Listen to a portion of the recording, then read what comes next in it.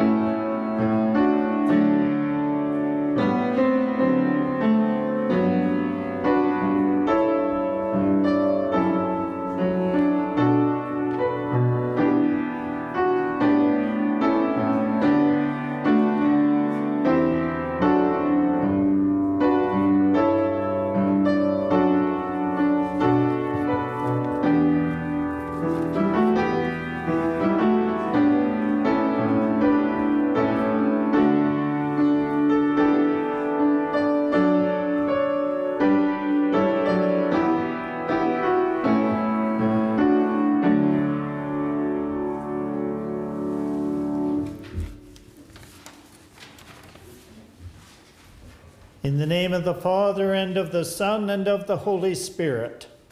Amen. The grace of our Lord Jesus Christ, and the love of God, and the fellowship of the Holy Spirit be with you all.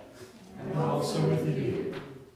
Almighty God, to you all hearts are open, all desires known, and from you no secrets are hidden. Cleanse the thoughts of our hearts by the inspiration of your Holy Spirit, that we may perfectly love you and worthily magnify your holy name, through Christ our Lord. Amen. O God, our defender, storms rage about us and cause us to be afraid.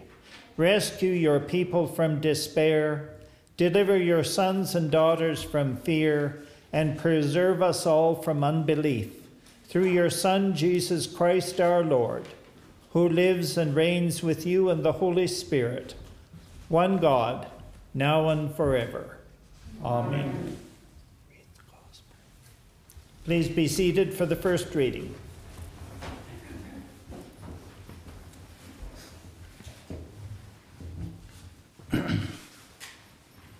The first reading is from the book of 1 Samuel.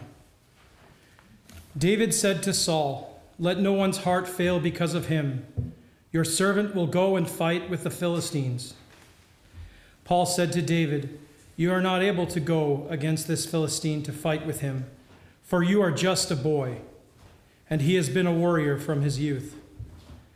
But David said to Saul, "Your servant used to keep sheep for his father, and whenever a lion or a bear came and took a lamb from the flock, I went after it and struck it down, rescuing the lamb from its mouth.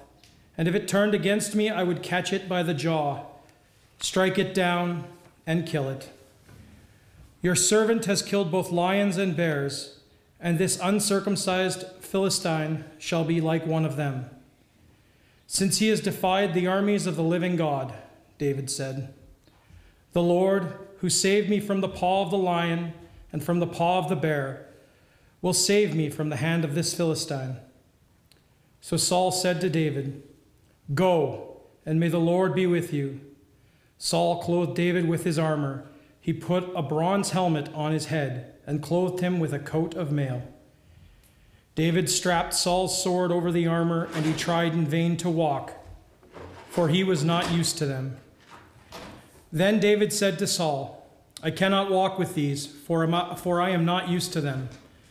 So David removed them. Then he took his staff in his hand and chose 5 smooth stones from the wadi and put them in his shepherd's bag in the pouch. His sling was in his hand, and he drew near to the Philistine. The Philistine came on and drew near to David, with his shield bearer in front of him. When the Philistine looked and saw David, he disdained him, for he was only a youth, ruddy and handsome in appearance. The Philistine said to David, "Am I a dog that you come to me with sticks?" And the Philistine cursed David by his gods. The Philistine said to David, "Come to me, and I will give you your flesh to the birds of the air and to the wild animals of the field." But David said to the Philistine, You come to me with sword and spear and javelin, but I come to you in the name of the Lord of hosts, the God of the armies of Israel, whom you have defied. This very day the Lord will deliver you into my hand, and I will strike you down and cut off your head. And I will give the dead bodies of the Philistine army this very day to the birds of the air and to the wild animals of the earth, so that all the earth may know that there is a God in Israel, and that all this assembly may know the Lord does not save by sword and spear, for the battle is the Lord's, and his will give you into our hand. When the Philistine drew nearer to David, David ran quickly toward the battle line to meet the Philistine. David put his hand in his bag, took out a stone, slung it, and struck the Philistine on his forehead. The stone sank into his forehead, and he fell face down on the ground. The word of the Lord. Thanks be to God. The Lord will be a refuge for the oppressed, a refuge in time of trouble. Those who know your name will put their trust in you, for you never forsake those who seek you, O Lord. Sing praise to the Lord who dwells in Zion. Proclaim to the peoples the things he has done. The avenger of blood will remember them. He will not forget the cry of the afflicted. Have pity on me, O Lord. See the misery I suffer from those who hate me, O you who lift me up from the gate of death. So that I may tell of all your praises and rejoice in salvation in the gates of the city of Zion. The ungodly have fallen into the pit they dug, and in the snare they set in their own foot caught. The Lord is known by his acts of justice. The wicked are trapped in the works of their own hands. The wicked shall be given over to the grave, and also the peoples that forget God. For the needy shall not always be forgotten, and the hope of the poor shall not perish forever. Rise up, O Lord, let not the ungodly have the upper hand. Let them be judged before you. Put fear upon them, O Lord, that the ungodly know that they are but mortal. The second reading is from the second letter of Paul to the Corinthians. As we work together with Christ, we urge you also not to accept the grace of God in vain. For he says, at an acceptable time I have listened to you, and on a day of salvation I have helped you. See, now is the acceptable time. See, now is the day of salvation. We are putting no obstacle in anyone's way, so that no fault may be found with our ministry. But as servants of God, we have commended ourselves in every way, through great endurance, in afflictions, hardships, calamities, beatings, imprisonments, riots, labors, sleepless nights, hunger, by purity, knowledge, patience, kindness, holiness of spirit, genuine love, truthful speech, and the power of God, with the weapons of the righteousness for the right hand and for the left, in honor and dishonor, in ill repute and good repute. We are treated as impostors, and yet are true, as unknown, and yet are well known, as dying, and see, we are alive, as punished, and yet not killed, as sorrowful, yet always rejoicing, as poor, yet making many rich, as having nothing, and yet possessing everything. We have spoken frankly to you, Corinthians. Our heart is wide open to you. There is no restriction in our affections, but only in yours. In return, I speak as to children. Open wide your hearts also. The word of the Lord. Thanks be to God.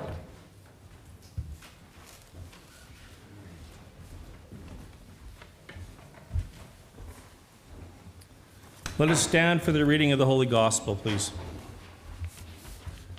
The Holy Gospel of our Lord Jesus Christ according to Mark. Glory to you, Lord Jesus Christ. On that day, when evening had come, Jesus said to his disciples, "Let us go to the other side."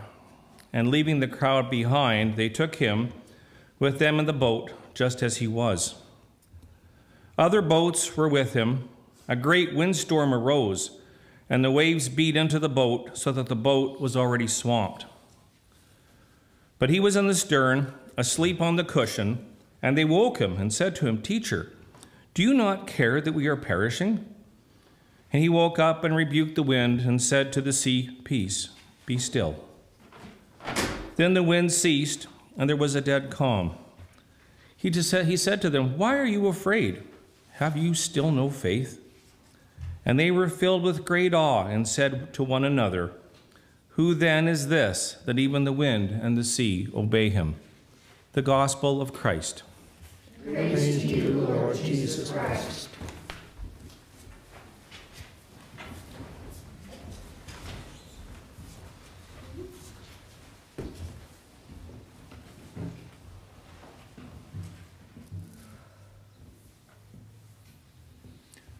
A great windstorm arose and the waves beat into the boat, so that the boat was already being swamped. But Jesus was in the stern, asleep on a cushion, and they woke him up and said to him, "Teacher, do you not care that we are perishing?" He woke up and rebuked the wind and said to the sea, "Peace, be still." Then the wind ceased, and there was a dead calm. He said to them, "Why are you afraid? Have you still no faith?" The early Christians adopted a simple drawing of a boat with a cross for a mast as the symbol of the church. In an age of persecutions from the outside and controversy and conflict on the inside, in their experience, the emerging church must have seemed like a boat on a storm-tossed sea. Recalling the story of Jesus' calming of the sea, like those first disciples in the boat, the early Christians must have joined in their desperate prayer, "Teacher, do you not care that we are perishing?" Our church, and most churches, are designed like a boat, with the altar at the bow end and the nave as the belly of the boat. In the Lutheran Church at Standard, Alberta, there's a miniature boat hanging from the ceiling to reinforce the image. Little has changed in the intervening years. The winds of change and the waters of chaos continue to beat hard on the worldwide church and people of faith. Christians are still being martyred in shocking numbers in tribal, ethnic, and religious wars around the world. At home, the church is fiercely divided around the issues of authority, liturgy, sexuality, and cultural diversity, so that deputies to each successful General Synod arrive with feelings of foreboding as they look to the business before them with suspicious eyes, preparing to build alliances of power to bolster their respective sides. Today, the prayer of many in the church is, "Teacher, do you not care that we are perishing?" Our private lives are not spared stress and storm as our individual little boats are tossed about by waves of economic uncertainty and change, war, divorce, sickness, and death. Hardly a week goes by when we do not face the fearsome realities of these events, either impacting us personally, or our neighbors, or our friends in the church. And nightly, the troublesome images of television news intrude into our homes from the larger world. "Teacher, do you not care that we are perishing?" In today's gospel, the Lord calms the wind and the waves and says to the tense disciples, "Why are you afraid? Have you still no faith?" He surely intended the link between faith and fear. The opposite of faith is not doubt or unbelief. those tend to be doctrinal differences. The opposite of faith, more often as not, is fear. We fear the unknown. We fear the undiagnosed lump in the breast or the persistent cough. We fear COVID and West Nile virus. We fear losing control of our bodies and our health because of aging. We worry about how changes in politics, technology, or the economy will influence our jobs and the income from our savings and retirement funds. Fear is like waves, ever seeking to knock us off our footing, our faith footing. The story that follows, one of faith in a potentially fearful situation, was told by a Presbyterian minister. He told of his days as a Navy submariner in the Pacific during World War II. We would often come under depth charges by Japanese destroyers. The other sailors would be trembling with fear while I just leaned back and read a comic book. One of them asked how I could be so calm. I explained to him that in my childhood I had very little supervision from my parents, so I spent many hours each day at the New Jersey beach. Sometimes a huge breaking wave would catch me by surprise and thrust me under the water, rolling me in the sand. But I learned when I would just relax, thousands of air bubbles, like the fingers of God, would catch me and lift me up to the surface. Now, whenever I find myself in trouble, I just relax and wait for the fingers of God to reach under me and lift me up. Faith is a stance towards life. According to psychology, it is a confidence that is typically acquired very early in life, when a child learns to expect his or her environment and the people in it to be reliable and trustworthy. During the Cold War, when we were all living with the possibility of nuclear annihilation, some researchers interviewed children to see how worried they were about a nuclear war. What they discovered was that the children with the least amount of fear were those whose parents were active in nuclear disarmament efforts, or who regularly attended church, or who were deeply involved in the social issues of their communities. These parents did not feel hopeless in the face of tremendous challenges. They invested themselves in actions to change the world around them and remained optimistic that what they could contribute would make a difference. As a result, the attitudes of the parents infected the emotional and intellectual stance of their children. These children did not feel helpless. Rather, they saw that their parents and their church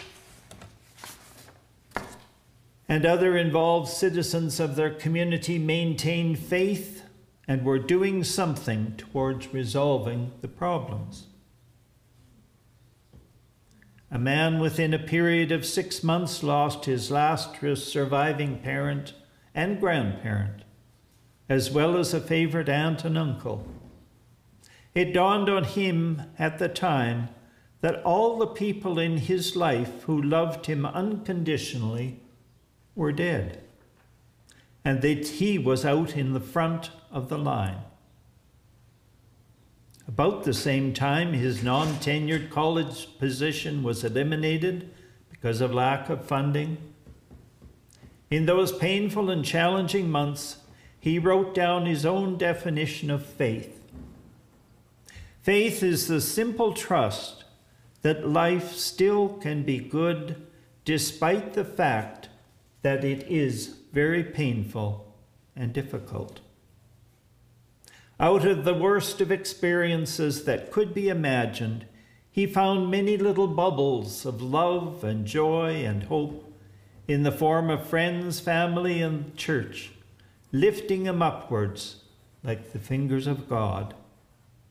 And the worst year of his life was followed by what he declares to have been one of the best years of his life. Why are you afraid? Have you still no faith?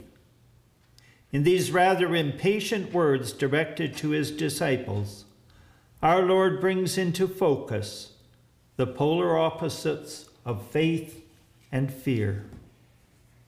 Faith is a stance and how we stand up to those things that would threaten us, and how we manage our fears makes all the difference. In the midst of troubles, try reaching up your hand to God and saying, help.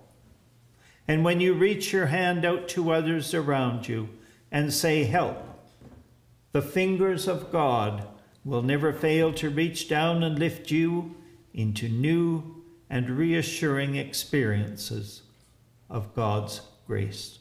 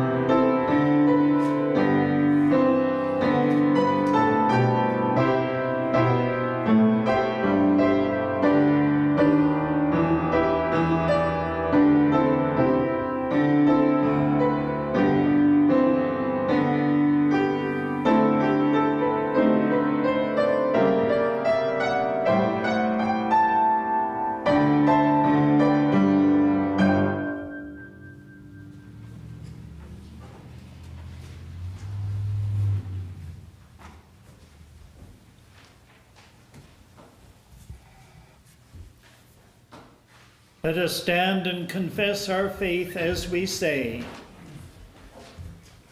we believe in one God, the Father, the Almighty, maker of heaven and earth, of all that is seen and unseen. We believe in one Lord, Jesus Christ, the only Son of God, eternally begotten of the Father, God from God, light from light, true God from true God, begotten not made, of one being with the Father. Through him all things were made. For us and for our salvation he came down from heaven. By the power of the Holy Spirit he became incarnate from the Virgin Mary and was made man. For our sake he was crucified under Pontius Pilate. He suffered death and was buried. On the third day he rose again in accordance with the Scriptures. He ascended into heaven and is seated at the right hand of the Father. He will come again in glory to judge the living and the dead, and his kingdom will have no end. We believe in the Holy Spirit, the Lord, the giver of life, who proceeds from the Father. With the Father and the Son he is worshipped and glorified. He has spoken through the prophets. We believe in one holy, Catholic, and Apostolic Church. We acknowledge one baptism for the forgiveness of sins. We look for the resurrection of the dead and the life of the world to come. Amen.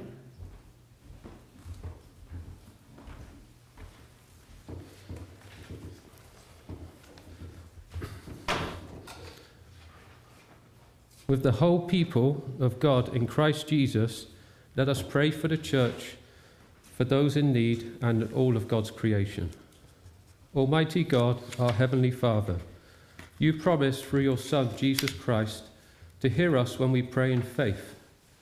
Strengthen Gregory, our Archbishop, and all your Church in the service of Christ, that those who confess your name may be united in your truth, live together in your love, and reveal your glory in the world. We pray for Scott and Jenny Ramsey. We pray for Bishop Faniel and the Diocese of Northern Malawi.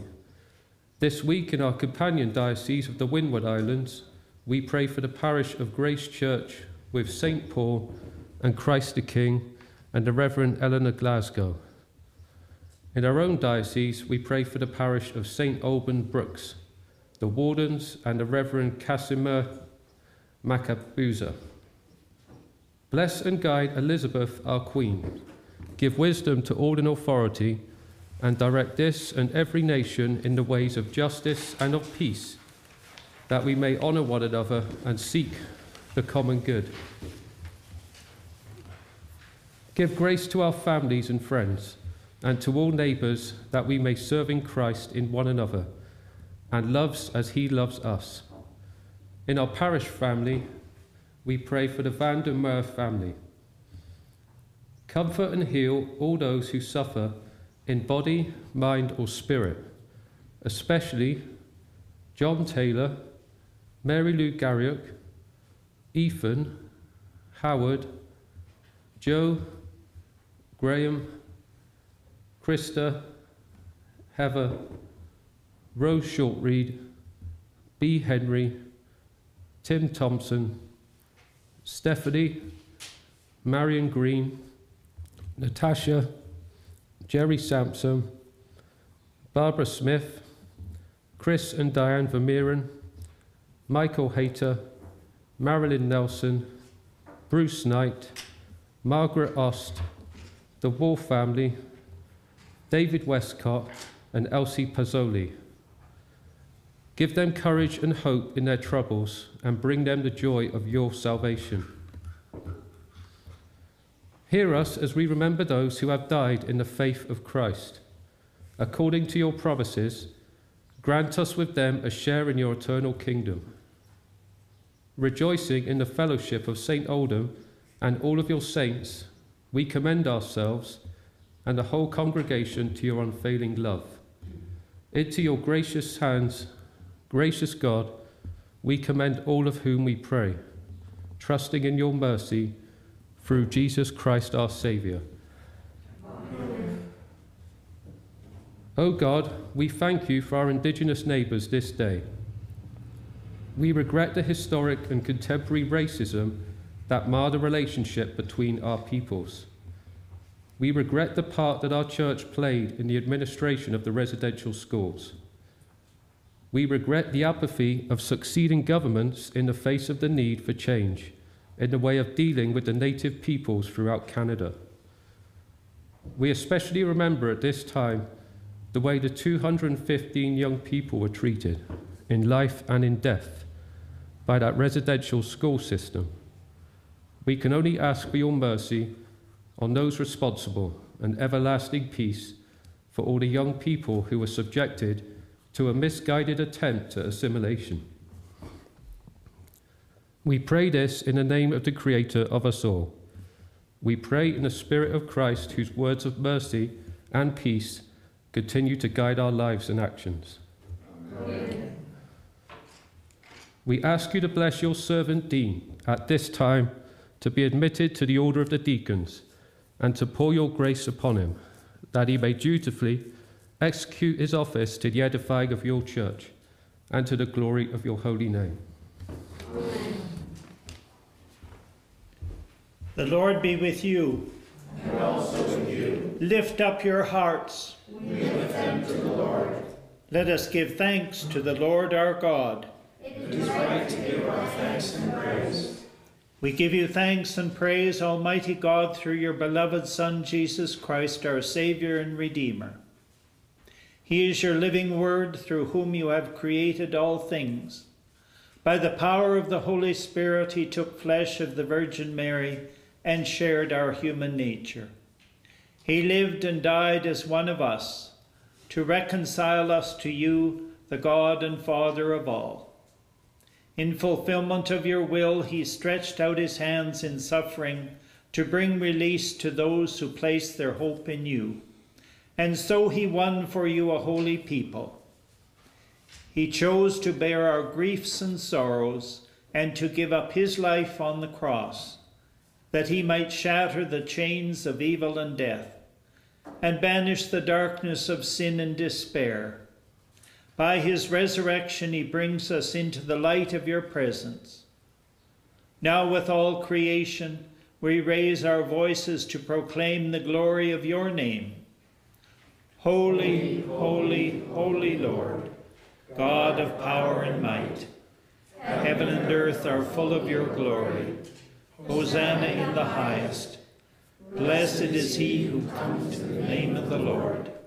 Hosanna in the highest. Lord, you are holy indeed, the source of all holiness. Grant that by the power of your Holy Spirit and according to your holy will, these gifts of bread and wine may be to us the body and blood of our Lord Jesus Christ, who in the same night that he was betrayed, took bread and gave you thanks. He broke it and gave it to his disciples, saying, "Take, eat. This is my body which is given for you. Do this in remembrance of me." In the same way, after supper, he took the cup and gave you thanks. He gave it to them, saying, "Drink this, all of you. This is my blood of the new covenant, which is shed for you and for many for the forgiveness of sins. Do this as often as you drink it, in remembrance of me." Jesus Christ is Lord. Lord, by your cross and resurrection, you have set us free. You are the Savior of the world. And so, Father, calling to mind his death on the cross, his perfect sacrifice made once for the sins of the whole world, rejoicing in his mighty resurrection and glorious ascension, and looking for his coming in glory, we celebrate this memorial of our redemption.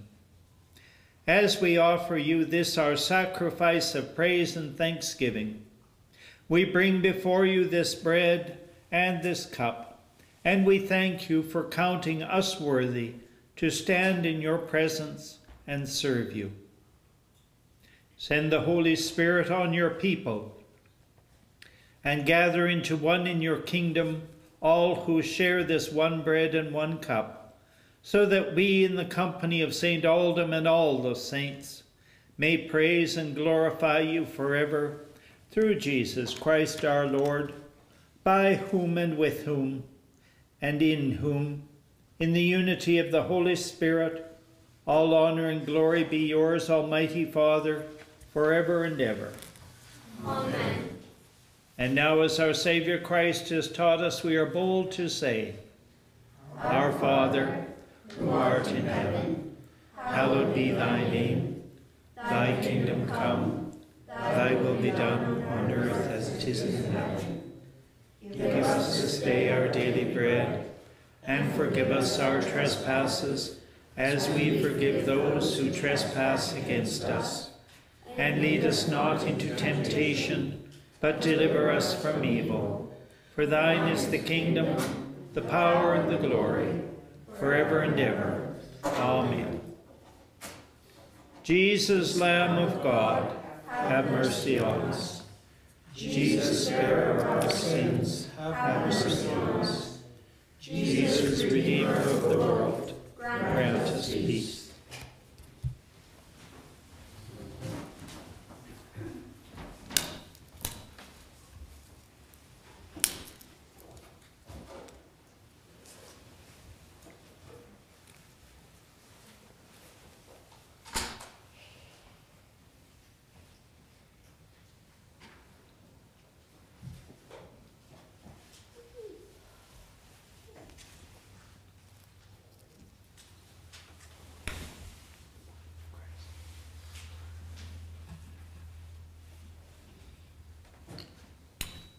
Draw near and receive the body of our Saviour Jesus Christ in remembrance that he died for us. Let us feed on him in our hearts by faith with thanksgiving.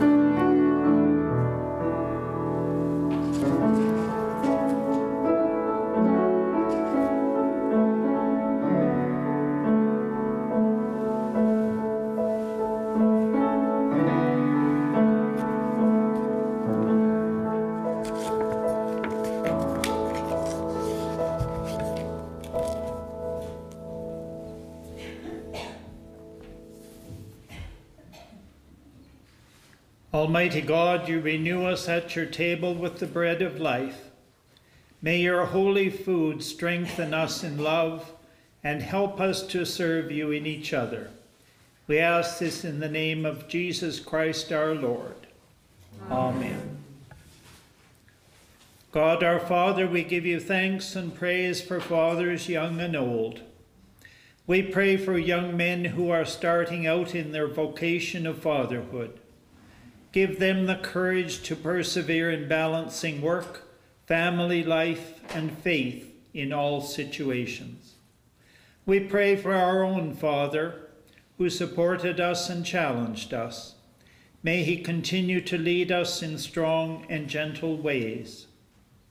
We pray for fathers around the world whose children are lost or suffering.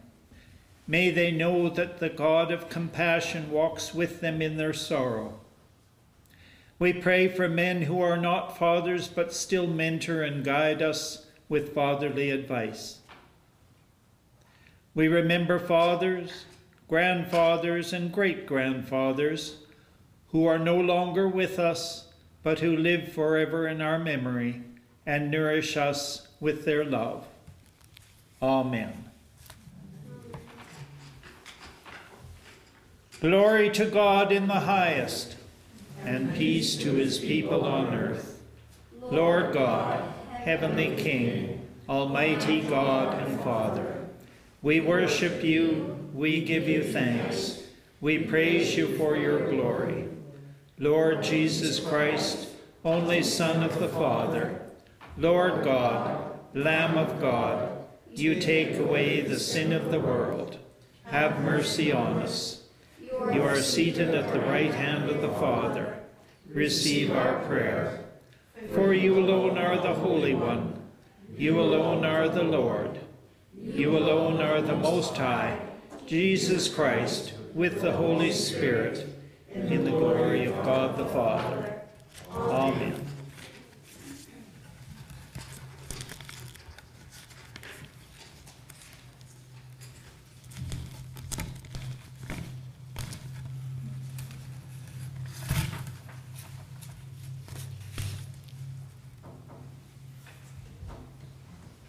From the Anglican Diocese of Calgary. Notice is hereby given that Dean David Hartung of the parish of St. Aldham Anglican Church in Vulcan will be presented as a candidate for the Holy Order of Deacon at the ordination on June 29, 2021 by the Most Reverend Gregory Kerr Wilson, Bishop of Calgary and Metropolitan of Rupert's Land. Any person knowing any just cause or impediment for which the aforementioned candidate ought not to be admitted into holy orders must now declare the same or signify the same forthwith to the administrator.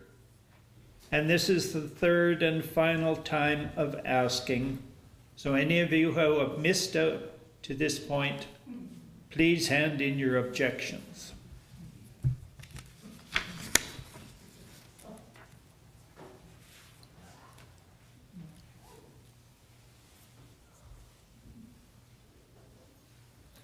The Lord Jesus Christ be near to defend thee, within thee to refresh thee, around thee to preserve thee, before thee to guide thee, behind thee to justify thee, above thee to bless thee, who liveth and reigneth with the Father and the Holy Spirit, God forevermore.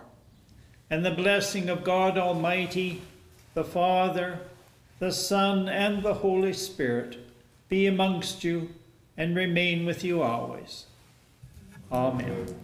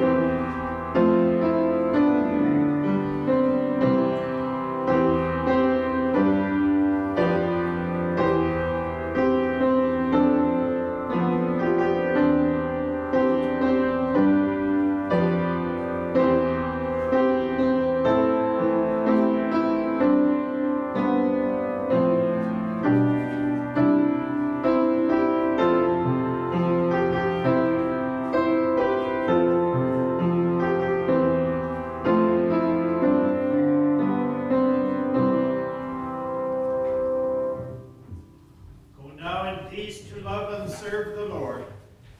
Thanks be to God.